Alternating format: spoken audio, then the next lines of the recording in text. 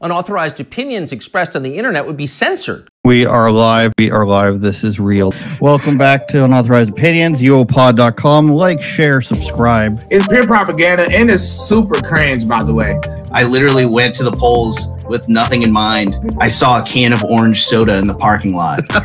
And I was like, yeah, there we go. An unopened can of orange soda just chilling in the parking lot. I was like, yeah, I got to vote for Trump, dude. Your podcast sucks. It's mental, mate. It's absolutely mental. I'll be honest, I thought it was kind of offensive when you talk so much about the Loch Ness Monster. Political climate. And Andrew, treat yourself, okay? Especially if you start, I don't know, getting in good with homeless people. Unauthorized Opinions, streaming everywhere at uopod.com. Cock-a-doodly-doodly-doo, man. Come on out and greet the Mets. Actually, it's the Yankees in the World Series. Welcome back to Unauthorized Opinions, uopod.com, patreon.com/uopod. Smash the like button if you like this, dudes and dudettes. Hey, sometimes I wonder when people are like, this guy's far right, this guy's a fascist, this guy's some sort of bigot, and they click onto the podcast and they see me singing a song at the start of every podcast. Maybe they start to think, hey, maybe I was a little bit lied to. The wrestling fiasco. Maybe 25,000 views on X. Good numbers. A lot of them because people thought I was some sort of bigot. Maybe I am. But when you click on the podcast and I'm singing the Pokemon song or, you know, We Ain't Going Nowhere by Diddy, do you start to second guess? Or is the Diddy song enough to confirm your biases? Welcome back to the podcast again, and we're going to start this one off with a little bit of a warning from Spotify. I never thought this would come. I thought Spotify was the place where we all went to air our grievances with the world, and given the Joe Rogans and the Dave Chappelles and all these other podcasts that are on there, and how those aren't censored, we didn't think this day would ever come, but we got an enforcement notification from Spotify that looks like this. It says, by manual review, we determined that your content violates Spotify's terms and conditions. Upon review, we have restricted discoverability of the following content for violating Spotify's platform rules for inflammatory content. The category, degrading commentary on gender, sex, and identity. URL to the video. For more information on what content is not allowed, blah, blah, blah. If you're an EU resident, you can appeal the decision by clicking here. We click here, and as we see, we go down to the bottom. Options for appealing content decisions may vary by location. So we can't appeal the violation we've had. And what podcast is this referring to? Why, it is the podcast from last week with a volleyball player, an NCAA volleyball player from Nevada, who was chosen not to play against a man on the other team. And apparently this is hateful commentary. I'm not sure where to go from this with Spotify. If they think talking about these topics is hateful or something, you know, it really just proves that you just have to be too big to fail. If you're too big to fail, they won't do anything to you. But if they can get away with, you know, censoring smaller podcasts, then they will. And this is not, and notice it was manual review. Somebody went and reported this because they're not automatically detecting hateful content. And I guess some blue hair became aware of it, tagged it so some other green hair could review it. So I hope they're watching right now. I hope they're proud of silencing people, whether you agree with it or not. I don't go on, you know, Transgender Podcast 305 and be like, this is disgusting. They're talking about biology that doesn't exist. The voice automatically becomes that when you become this person who goes and watches things they don't like to report on it. This is disgusting. They're science deniers. I'm reporting this. And then somebody up at Spotify headquarters is like, this is disgusting. I agree. So that's how that happens. It turns out that X is the only place where you can speak freely anymore. So, of course, we will continue to post to Spotify and Google and Apple Podcasts, although I'm not sure Google even exists, iHeartRadio. But the video format, if you're watching this on Spotify, will also be available on X as per every week. So, obviously, what's going to happen now is we're going to have to stop talking about these topics if we're going to post on Spotify. And we're just going to have to be more careful about what we post about. So having said that, I'd like to bring up our next article of bearded women cause uproar in Spanish women's soccer leagues as politicians demand answers. By the way, we've got an interview with Bianca Garza coming in just a few minutes here. We spoke to her about the Bidens and about politics and about what the White House press room overall. Stick around for that in the second half of the show. Or if you're here just to listen to her and not listen to me for some reason, then you could skip to that portion. Don't tell them to skip it, Andrew. What are you doing? So in Spain, there is a B team for a Spanish women's soccer club. The team is called Club Esportiu Europa, and B being the B team. They're out of Barcelona, and they have 2 women on their team with beards. So let's go ahead. Alex Alciade Lanos and Neil Alcon Labella are the names. So there's been some controversy, even with a politician from Spain saying they are guys on a women's team pretending to be men. And it turns out that is not true. These are actually men, or sorry, women with beards. That's the first one. I believe that is Alex. And Neil, I don't know. Also, I mean, you can kind of see the femininity in the eyes. I mean, we could be completely wrong. These could be guys pretending to be girls, pretending to be guys. The dude disguised as another dude playing a different dude. Who knows? But I think, in all my years studying these cases, which is, I don't know, 2-3 years now, you can kind of see right around this area the lost soul in this. And this is going to sound mean, but this is society. This is society brainwashing or some sort of issue people are having,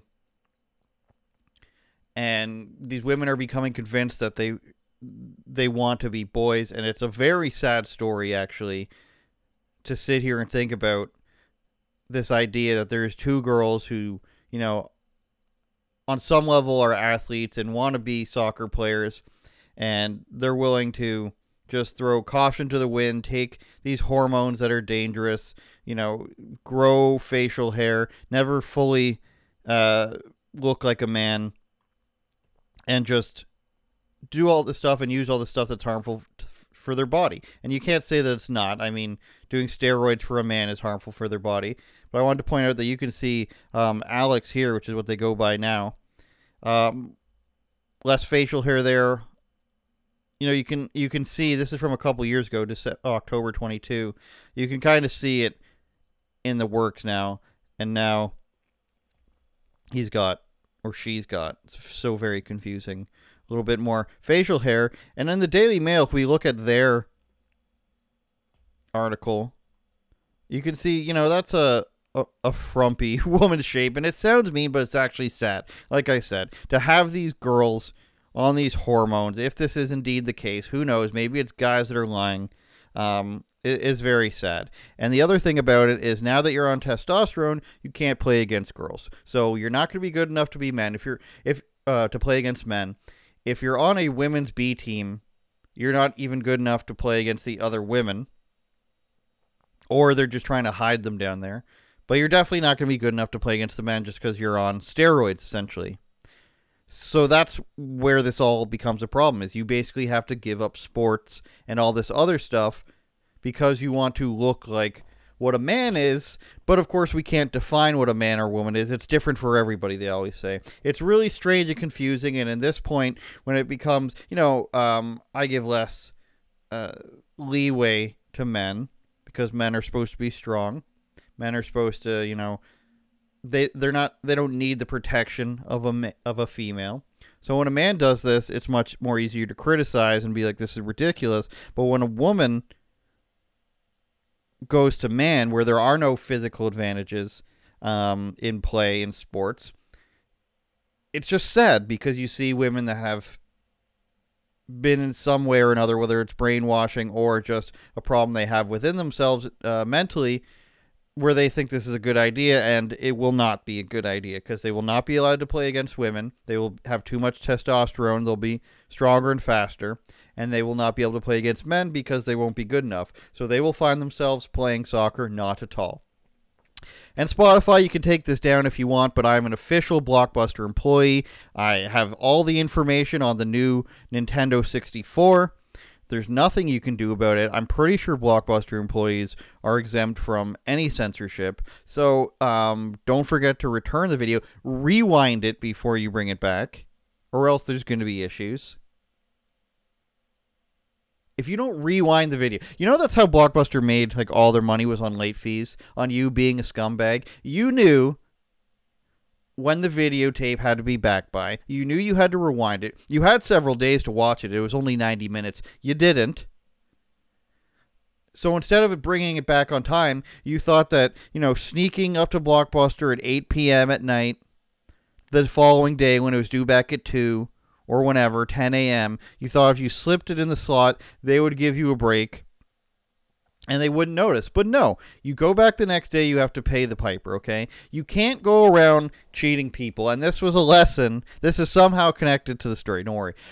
You had to pay the lesson, pay the price of your truancy, of your lateness, of your lack of responsibility when you came back to Blockbuster, because you didn't know when you walked in the door that you had late fees.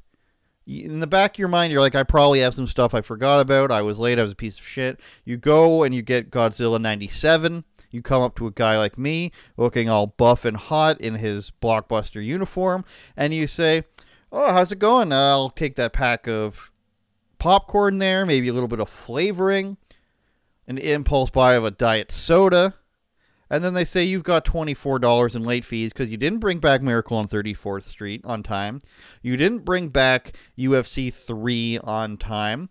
And that video game your child rented about a bunch of floating hands, the Japanese game going around being creepy, you also didn't bring that back on time. So in order to be straight with us, you need to pay your late fees. And that was society when we had one. That was responsibility. Now there's garbage in the streets. There's people getting out on bail. There's people pouring over the border. If Blockbuster was around, we'd be a better society. Late fees kept us all in check. That's the lesson here. And Spotify is not going to be happy about our next story either. Call of Duty has a non-binary character, which is something we've all been waiting for, of course. Call of Duty Black Ops 6, incredibly successful franchise, incredibly high-selling with the children's. But they've decided we need a non-binary character. The character's name is Volta Rossi. It's an Italian person, and the Italians aren't going to be happy about this. Very sparse-eyed, very fugly, tried to masculinize the jaw, but also luscious lips and narrow eyebrows. This is obviously a woman, but the person is non-binary. Now, is this going to hurt the sales? Probably not. This news didn't come out till a couple days. I'm guessing the early access of the game, because this is what they do now. They slide the stuff in the games and they try to hide it. They hope you don't find out. It's not working for most companies and most games. Assassin's Creed being one, Concord being another, Suicide Squad being another. All these things that they do in these games, people find out and it ends up flopping. Now, Call of Duty, Treyarch, Activision, they did a great job of hiding it this time. But people are starting to catch wind of it, and I think by the next one, whatever that might be, people are going to be way out ahead of it, because this is kind of the second time they've done this. They've done it before. They had a different, character that was open-ended. They had a different character called, let me find that for a second. I mentioned that it's Barside.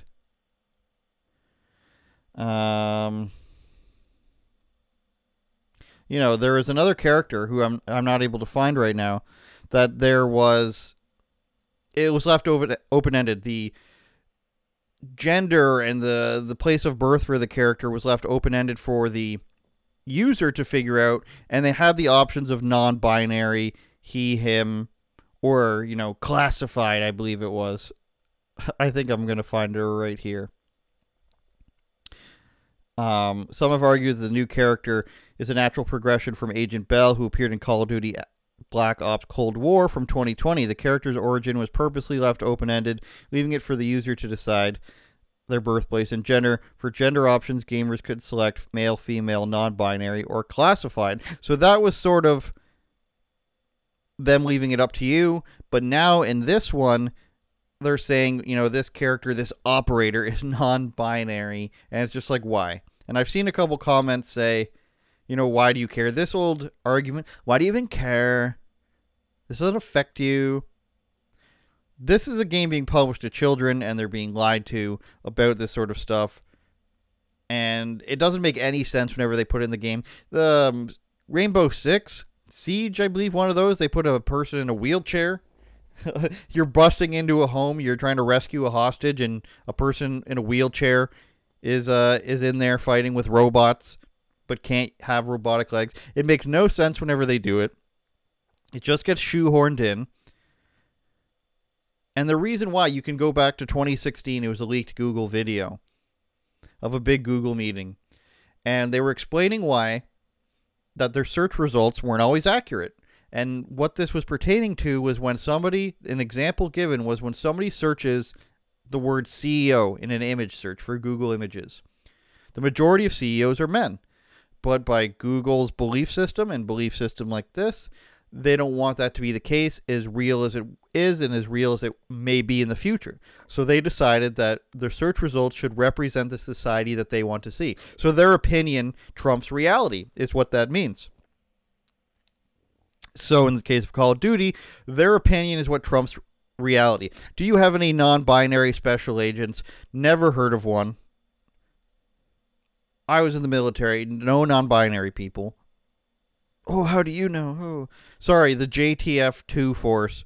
You would have heard about a non-binary person. Okay, you would have heard about it. You heard about, you know, fat guy eating so much, or some guy puking, or some guy showing up drunk. You hear about things, okay, in the military.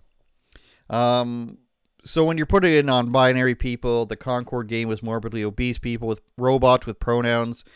Rainbow Six putting in a wheelchair person who has insanely complex robots but can't put the robot legs on themselves. None of it ever makes sense. It's just, this is the world as we see it. This is how it should be. You should have transgender people in this.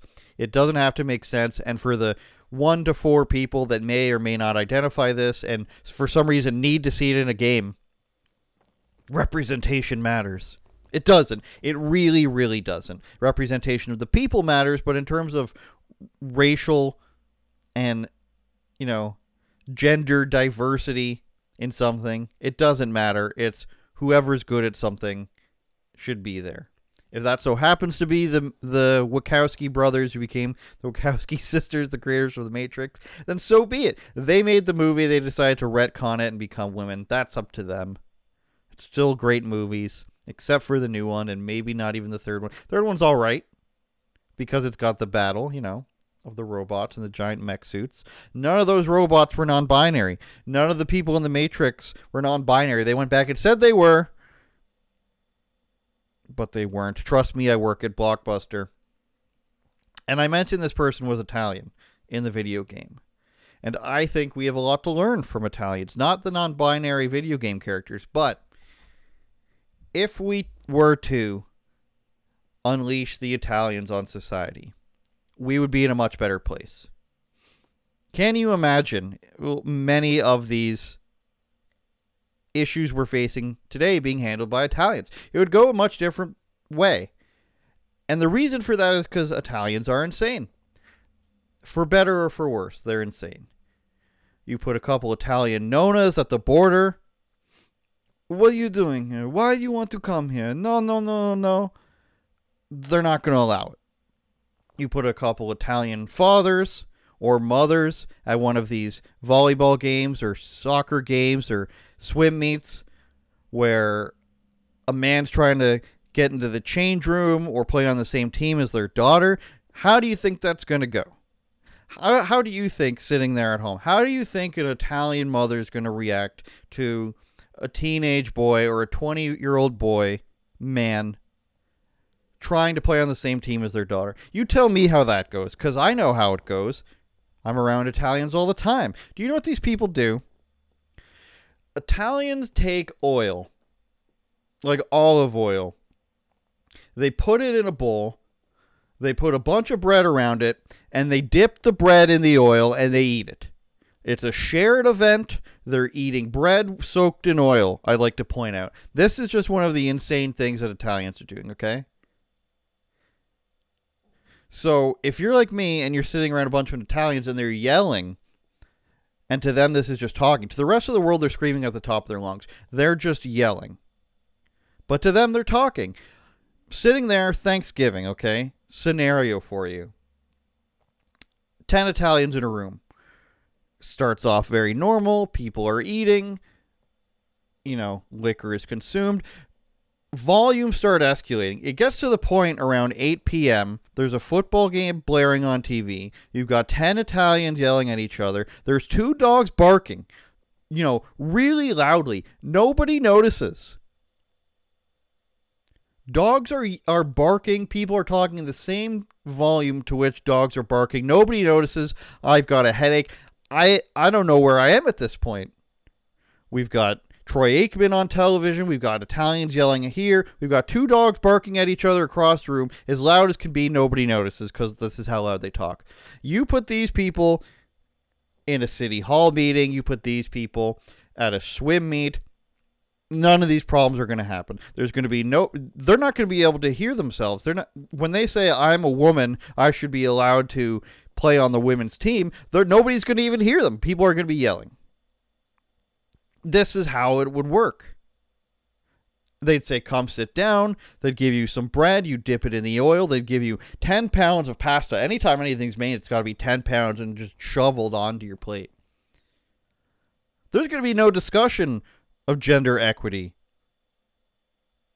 You're going to be so full and have a headache from people yelling that you're going to forget that you want to play on a women's team. There's going to be so much stuff happening at the border. The people will be yelling, the border agents, when they're Italians, they'll be yelling at each other. The line will be so queued and so long, the illegal immigrants, the migrants, they're just going to give up. They're just going to say, this isn't worth it. Let's turn back. Let's go to Guadalajara. Let's go to Ecuador. Let's go anywhere where the Italians aren't yelling at each other. It's time to unleash the Italians. It'll work, I promise you. Without further ado, let's get to our conversation with Bianca Garza. She came directly into my Blockbuster. She said, what can we talk about here? How can I get a free rental? I said, let's talk about Hunter and Joe Biden. Stuff that goes on inside the White House press room. Got a lot of experience in that. You may have saw me on NewsMax on Friday. You may have seen me on Blaze News Tonight on Friday. Everybody wants to bring Blockbuster back. That's what this is about. Blockbuster equals order. That's what it's time to do. It's time to bring back Blockbuster. We bring back a Blockbuster operated by Italians. You may not ever get to rent anything, but at least you'll know why you're wrong. Here's the interview with Bianca Garza. Patreon.com/UOPod if you like what you're seeing. Help us fight against this now new censorship from Spotify. We used to call it Spotify. We don't anymore. Spotify, Apple Music, X. They call it X. Can't call it Twitter anymore. I like truth. I'm rambling now. Like, share, and subscribe. We need your help. Spotify, you know, that's very disappointing.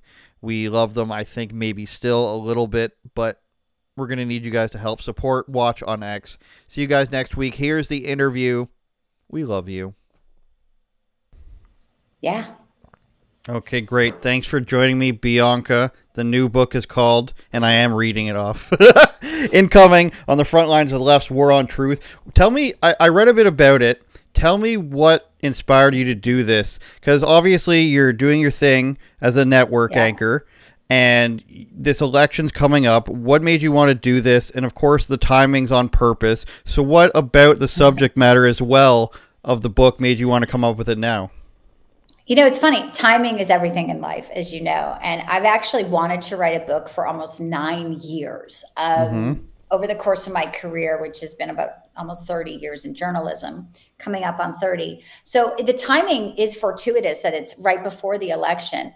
But what I didn't know when I embarked on this in the spring is how historic and wild and insane it was going to get. So you can imagine, I'm like, I want to write a book. I specialize in politics and news and all this stuff. And I have 3 hours of live coverage every day. Literally, Andrew, I was on top of stories as they were breaking and they were coming into my inbox. And I had somebody there I was asking them about, and we were like totally combating like the crazy left narratives every which way and turn. And I just felt like this was incredibly, you know, in a strange way, just like meant to be. Like it came together in a way I could have never told you this. It would have been like, no, that's a movie script. Like none of that's going to happen. Like, come on now. Like, nice try. So it talks about your experience in media and the bias, and that's some of the stuff that I want to ask you about. Can you think of any particular examples where you were witness to something or you read something that was coming up where you're like, that's really weird?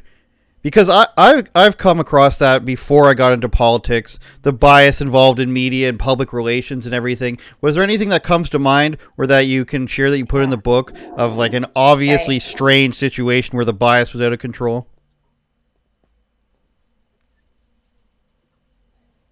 Sure. I mean, I read a little bit about lawfare. At one point, my entire show at noon was a legal show because it was Donald Trump on trial for these bogus Frankenstein charges.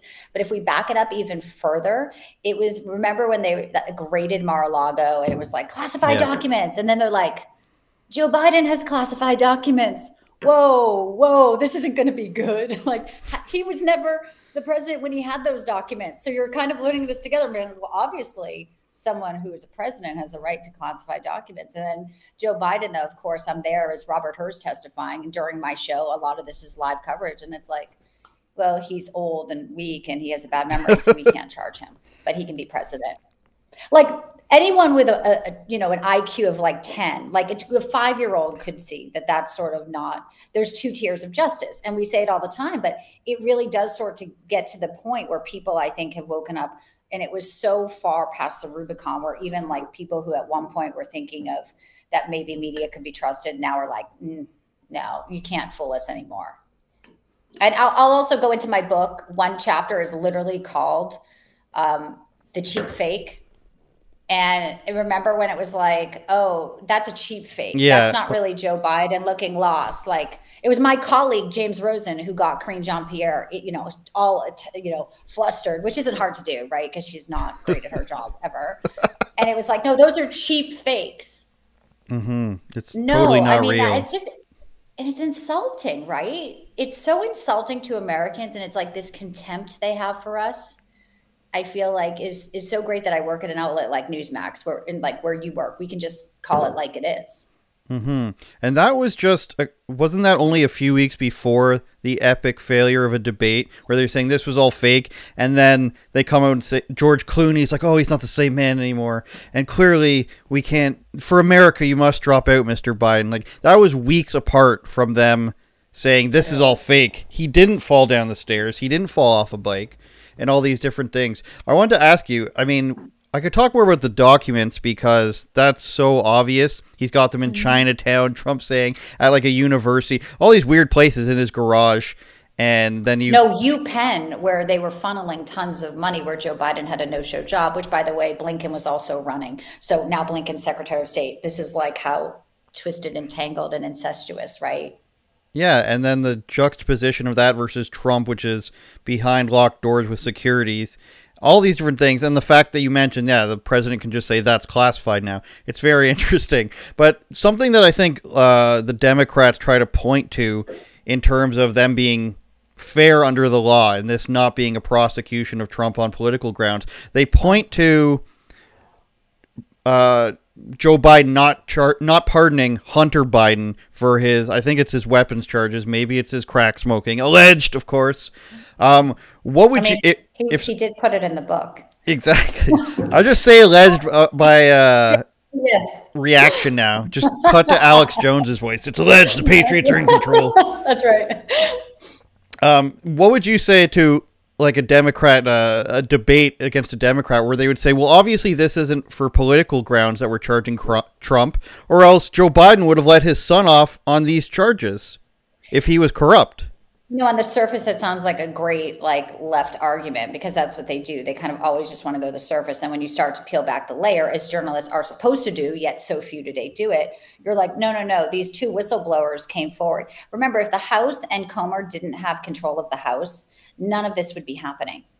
We wouldn't know about any of this, because their special counsel, David Weiss, who's Delaware guy, you know, totally a long-term friend of the Bidens, was never going to bring charges. They were, in fact, let some of the more serious charges with the taxes lapse. But because in 2022, Comer and GOP controls the House, I'm like, we're going to actually start looking at this. And forensic accounting is sort of black and white. Like, it is what it is. It's not like, you know, there's some, like, they have millions of dollars being funneled into all of these accounts.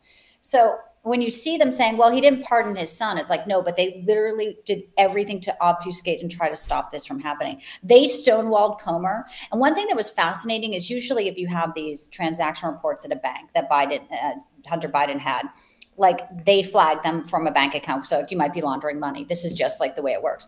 Day one, when Biden took over, he made sure that that law was changed so Congress couldn't just go to the Treasury and get those records. Really? Why would you do that? Wild, right? So they tried so hard and for so long to, you know, shield him from everything. And those whistleblowers who came forward, Mark Lytle, they were just incredible, because they said that they were going to search Hunter Biden's storage unit, and they got the AUSA actually tipped Leslie Wolf, called Hunter's attorneys and said, they're coming tomorrow. Like, and they never got anything in that storage account. So things were probably damaged and destroyed, or who knows what. So they did everything to not have Hunter pay the piper, if you will. So these are very, and I think he'll get a slap on the wrist. And I think that they say, well, they won't pardon him, but he could also kind of commute the sentence, right? Mm-hmm. So that's another way they can do. Well, we didn't pardon him, but his sentence gets commuted. And I don't even think ultimately Hunter going to jail at this point even matters to the American people. It's just the fact that they literally tried to say his laptop was Russian disinformation and days before the election during that debate. A lot of people, I think, Andrew, would have voted differently if they knew all of this and all of these corruption scandals, which now you think about it, it's like, why was he over there doing all this business with Ukraine? What's going on here with all, and there's all the things that they come after Donald Trump for. Hunter could be charged with FARA. Hunter could be charged with taking prostitutes over board, you know, across state borders, all of these crimes. Like, who's the womanizer? Who's really doing some crazy lewd acts? So I guess it's just, you know, at the end of the day, yes, maybe he didn't pardon his son, but I'm not even worried about that. I want to know about all the alleged corruption with China, Ukraine, Romania, and all these countries. And Joe Biden, remember that tape? He was on saying, I told the prosecutor.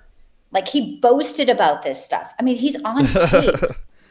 Yeah, there was a lot of those secret meetings that Joe had with the oligarchs from those countries that you mentioned. I remember those. And I think there was a study done, or at least some sort of research done, on the number of people that said that they would change their vote if they knew about the laptop. And I believe it was 8%. I could be wrong. We'll bring something up immediately through the magic of television. Something else I thought of while you were talking was, I'm sure you see some of these people on Twitter who, you know, they're former Donald Trump people, and now they are saying, well, he's not the person you guys think he is, basically being the whole, like, I'm always right. I have a problem with those people, my own problems, but what do you say to those people who say, well, you know, nothing ever happens, nobody ever goes to jail that the Republicans say, you know, they say that they had Congress and the House at the same time, and nothing ever happens? What do you say to these people? Or do you just think that they're trying to be opportunists? Because I could name them. That would be mean of me. I won't.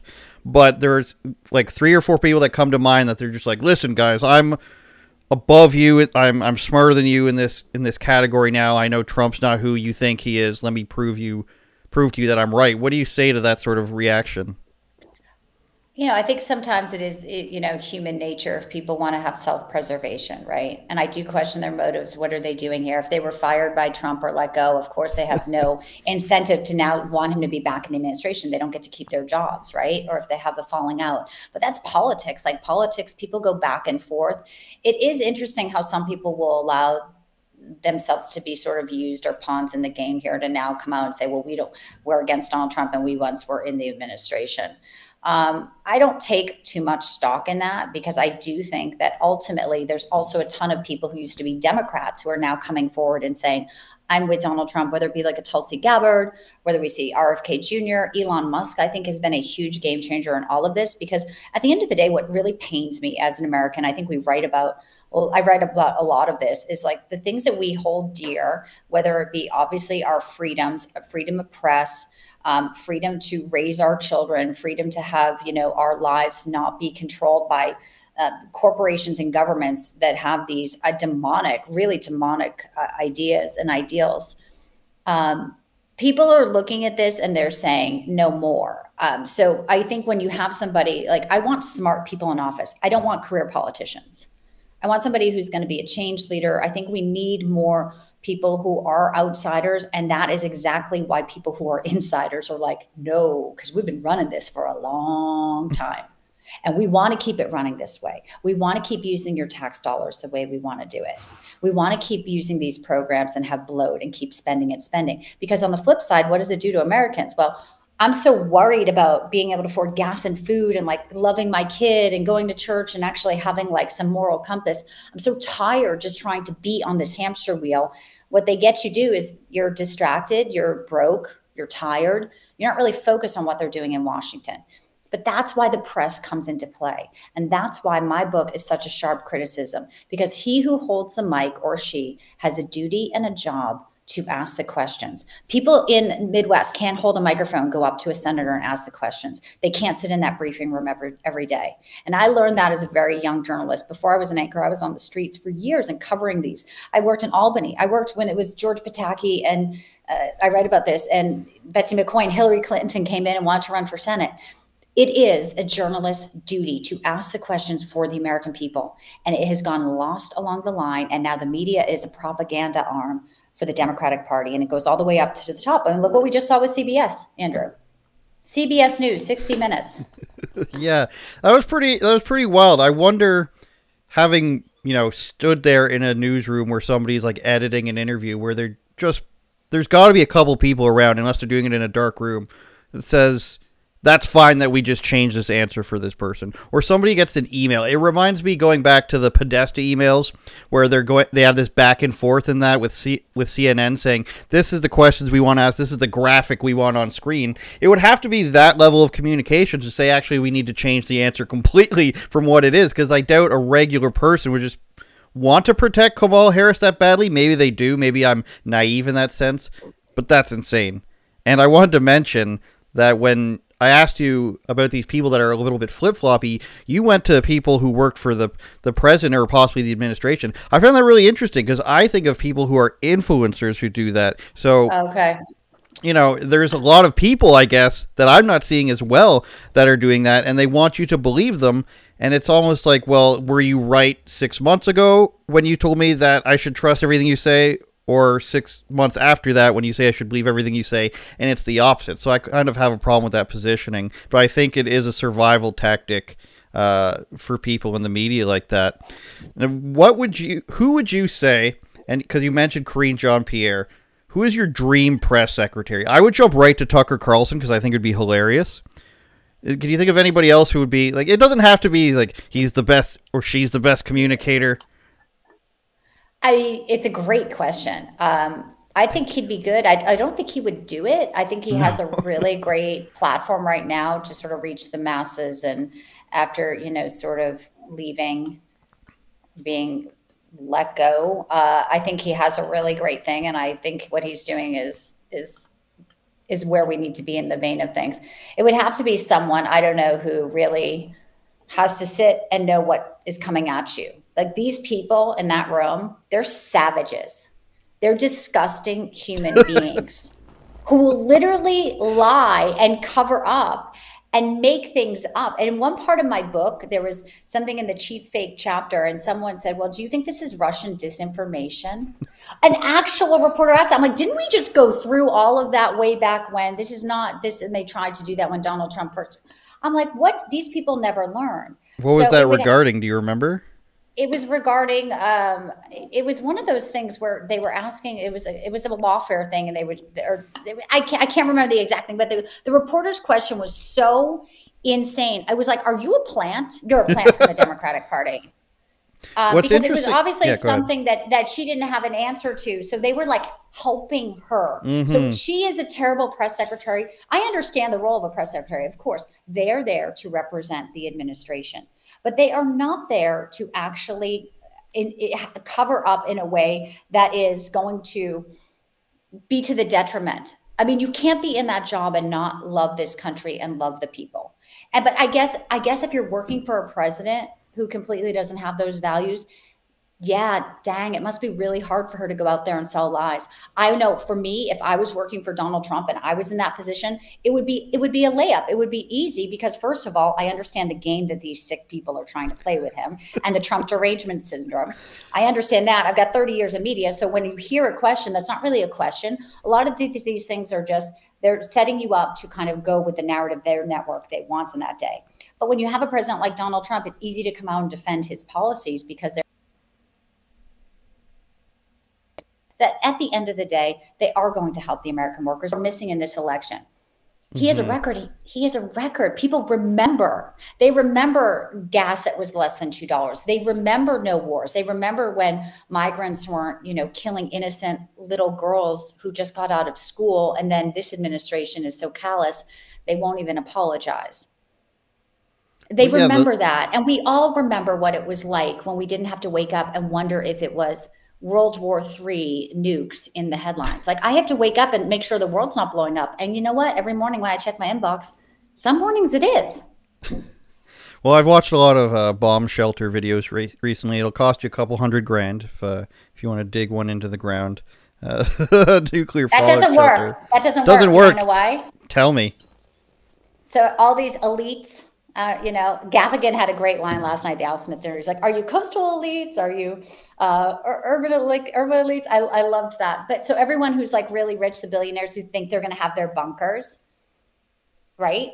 Is that what you're saying? Like all those people are outfitted and like, yeah. So what happens is the word gets out that you have that. And then not only are you in there with your family, like zombie apocalypse, they're coming. They know you have the gear. They know you have the guns. They know you have everything. They know you have whatever, like buku, like bougie, set up with your food and probably your cappuccino maker. Everyone, the word is out. So you're not insulated. And it's like. It's called decoy bunker. You build a second bunker and leave the first one as a decoy. There's a movie about this. Adrian Grenier from Entourage is in a movie where I met him. Yeah. Nice. He's in a good movie if you haven't seen it, where he's out in the wilderness at his cabin or something, and they have a storage thing under their house, and all the neighbors want to come and take what they've got. It's a good movie, surprisingly. It's one of those times where you're like, this movie's gonna be super liberal, and then it isn't. I love that. What a surprise. Good for Adrian. Well, I don't have enough money to buy a second bunker. I don't even have enough for the first bunker. So if that happens, I'll be in the newsroom at the NewsMax studio. That's fair. Full disclosure, with like our chips and our coffee maker. Also, I don't think it would keep the radiation out. Like, can you go outside again? That's the next question. Or are you locked into a bunker the rest of your life? All right, Bianca, You better hope you like who's in there with you. Have you thought about that? I have not thought about that. I'm thinking Bill and Hillary. You could just name off everyone in related to the political party, and it would be a party. Hunter brings the drugs that you're now on because it's 2038. Bill and Hillary they're going crazy. They're bringing their accents back. Barack, we won't say what he's doing. You got to put Trump in there. You do.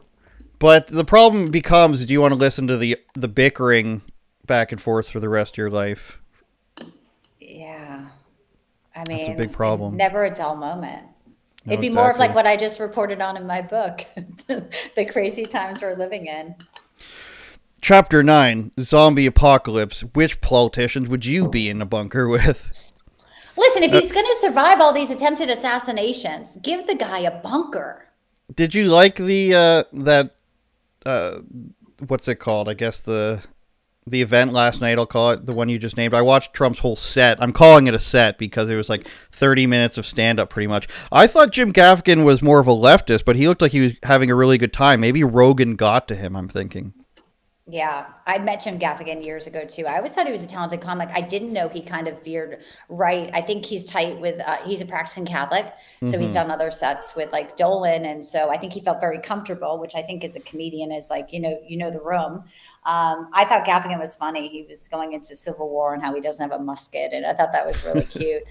Trump was hilarious. Trump is funny.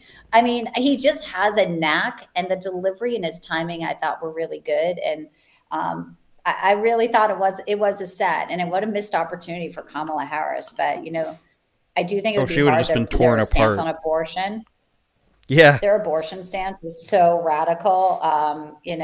Right there with all the Catholics. I mean, they've done it before, but they just changed their opinion. Like, no, actually, I'm 55 now, and I've changed my position since I was 48. Now my whole worldview has changed. Very believable. The last thing I want to ask you, I know you have to go, is Chuck Schumer last night sitting there. He looked like the Penguin. He just was missing the monocle, I said. And Trump says he's a good guy. I've known him. He's actually a good guy. And then I'm thinking, like, is Chuck Schumer, could he be a good guy, or is he as evil as I think he is? What do you think? He's pretty evil. Yeah, I told you I worked in Albany, New York. I worked in Albany, New York. I covered the first election when he was elected, when this whole sort of dynasty started. Yeah, there's some stories there. Yeah, it's really like maybe another Patriots book or something. The New England Patriots. The evil Patriots, basically. Schumer and the Obamas and everybody. All right, Bianca, I appreciate your time and everything you've given us here. The book is called Incoming. It's available now or soon? I think when this runs, it'll be available. All right, check it out everywhere. That's Chapters, Indigo, Amazon, Barnes & Noble. How many other places can I name? I don't know. What's another bookstore I've never heard of? Sold. It's everywhere books are sold. Keep it easy. Blanket statement. There you go, babe. Physical copies preferred. Always. All right. Thanks a lot. Have a good day, okay? Turn it up, Jordan.